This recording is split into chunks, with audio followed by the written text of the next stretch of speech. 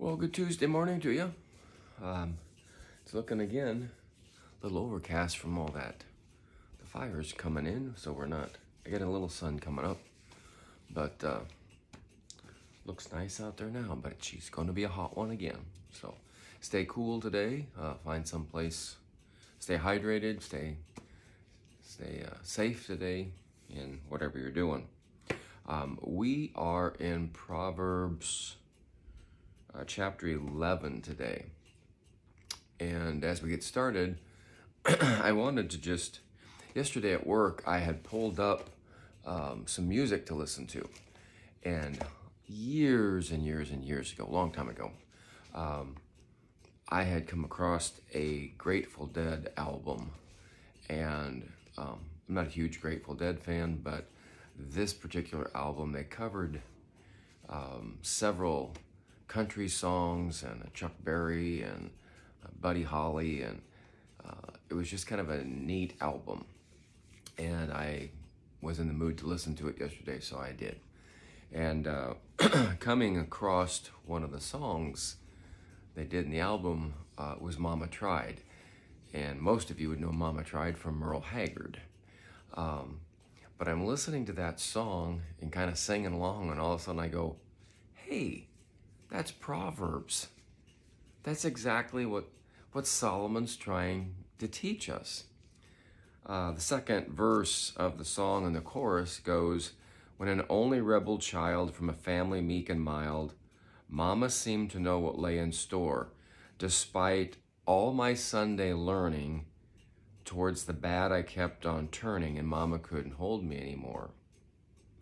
I turned 21 in prison, doing life without parole. No one could steer me right. But Mama tried, Mama tried. Mama tried to raise me better, but her pleading I denied. That leaves only me to blame, 'cause Mama tried. That is Proverbs. That's what Solomon's trying to get through to us.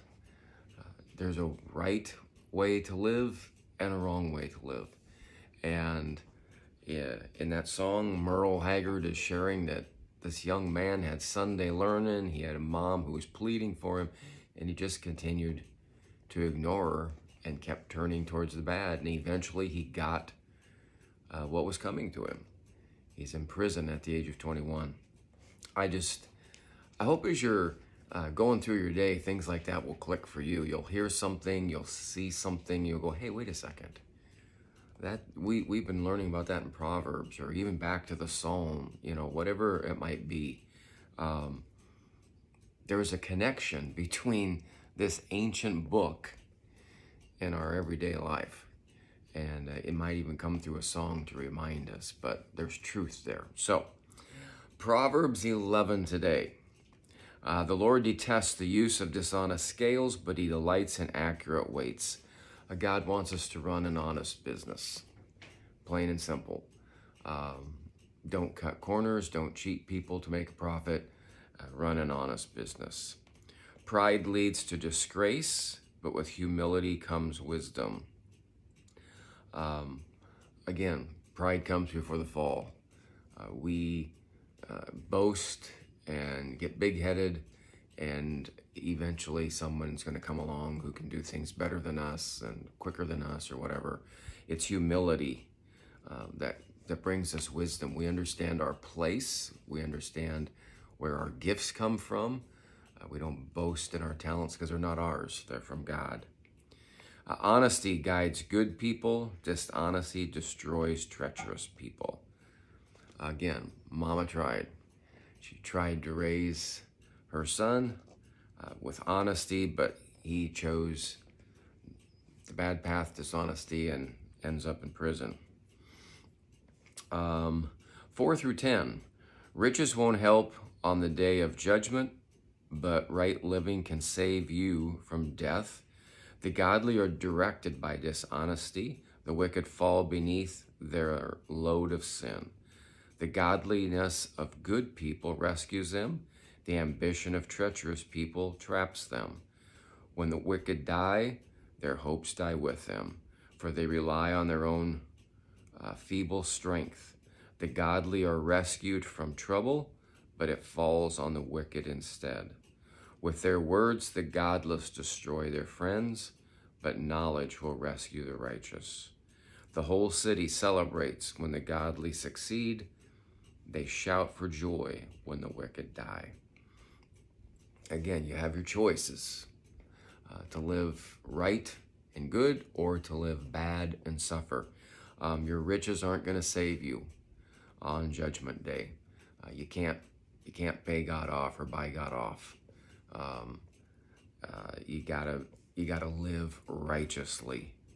When the wicked die, their hopes die with them, for they rely on their own strength.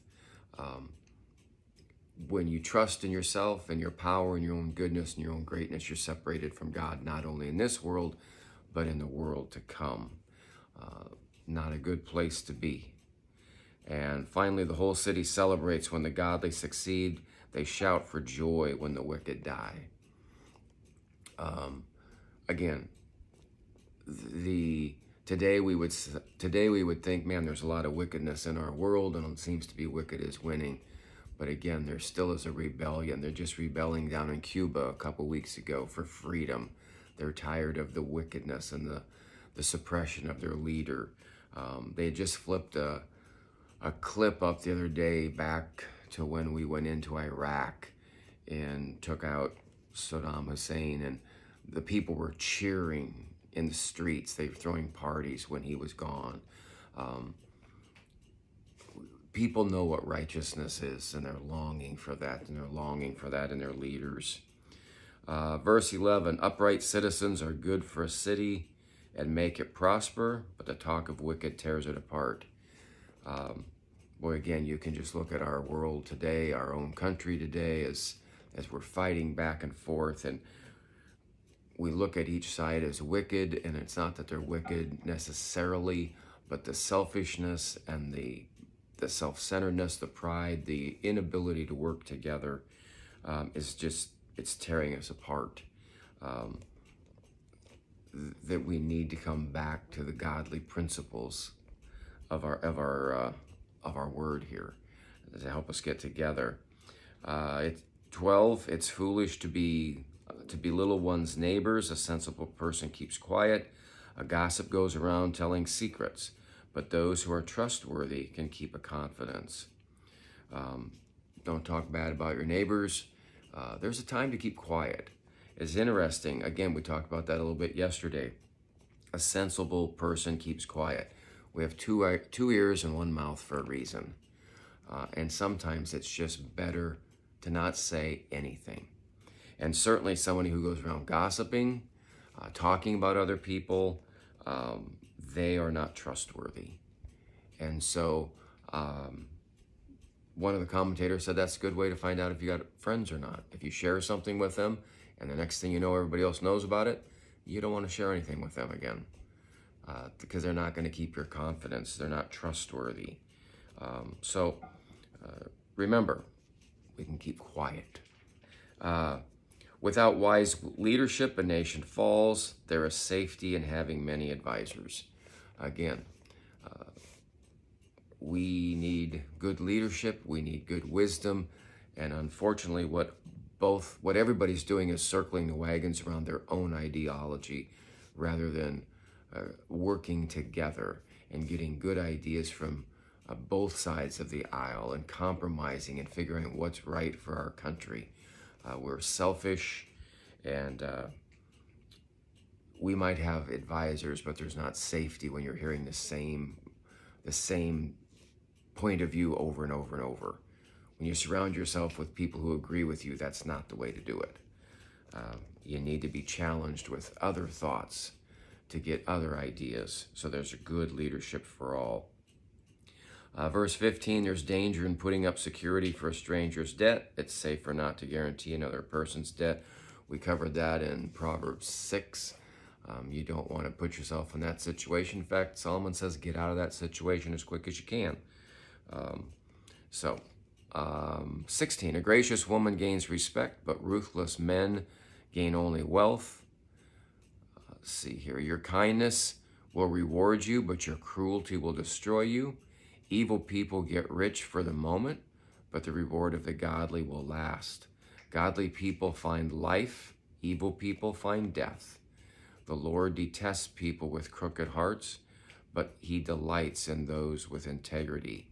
Evil people will surely be punished, but the children of the godly will go free. So again, you can look for respect or you can look for wealth. You can have both, but it's what you're pursuing. It's what you're after. You can be kind or you can be cruel.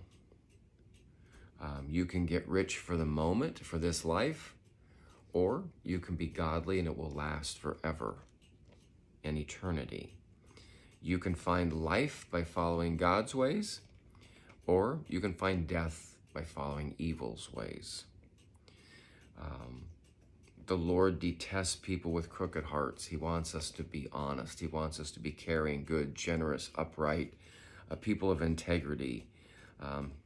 He wants us to be people that can be counted on. That's how he created us. Evil people, they will be punished. And we look at today and we go, wow, when is it going to happen, God? When are you going to do it? God will balance the scales.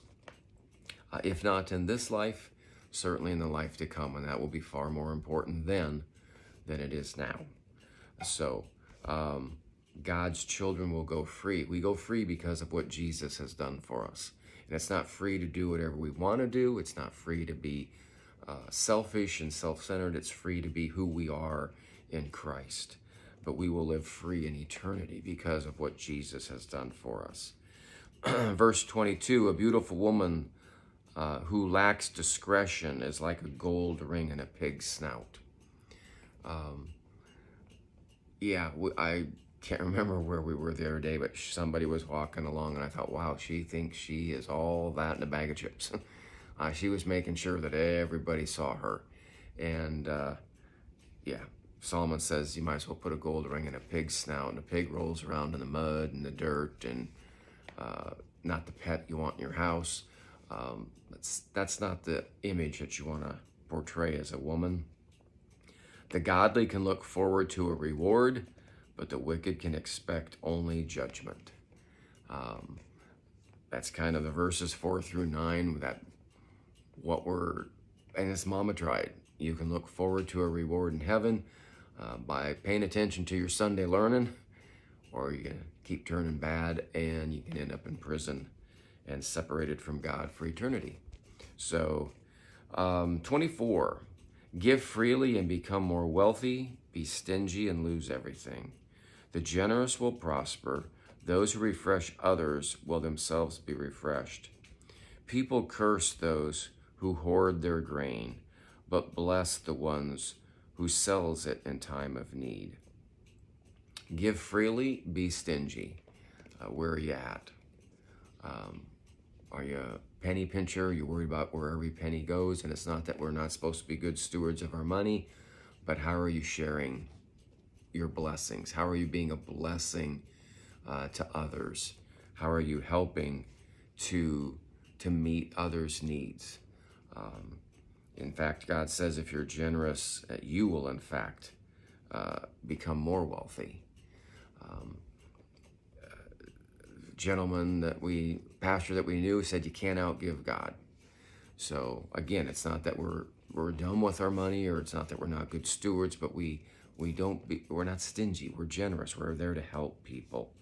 The generous will prosper, and those who refresh others will themselves be refreshed.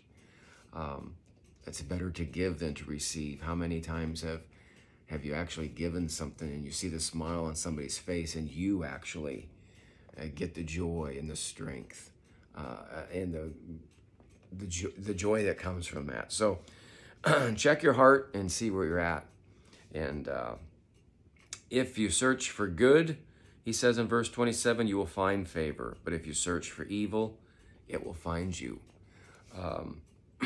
So what are you searching for? What are you looking for? And examine your heart. Make sure it's not good in your sight, but it's good in God's sight. And again, I'm just hearing Mama try it over and over here this morning.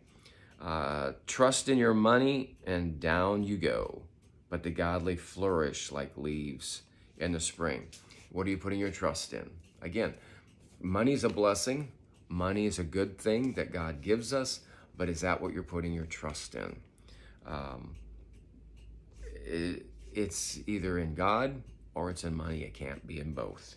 So, verse 29, those who bring trouble on their families inherit the wind. The fool will be a servant to the wise.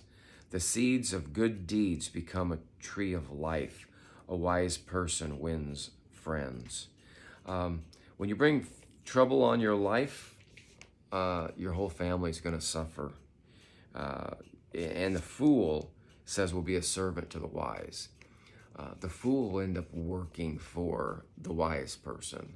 And it doesn't mean because you're working for somebody that you're a fool, but it's just that's what's going to end up happening when you can't do things right or correctly, or what you're going to end up being the slave, in fact, of someone else. The seeds of good deeds become the tree of life. I think of every once in a while you'll hear this, you'll hear the story of someone who goes through a drive up and they say, I'm paying for the people behind me. Well, that person comes up and goes, whoa, well, I'm going to pay for the person behind me. And that thing will go on for hours sometimes. That seed that you plant, it just continues to grow, and it just helps other people.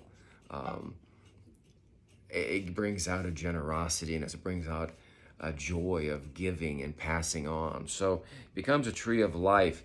A wise person wins friends. The actual original says, those who win souls are wise. So it's not only us planting seeds, but it's helping others find their eternal life in Jesus. That's where joy, the ultimate joy, will come for us and for them.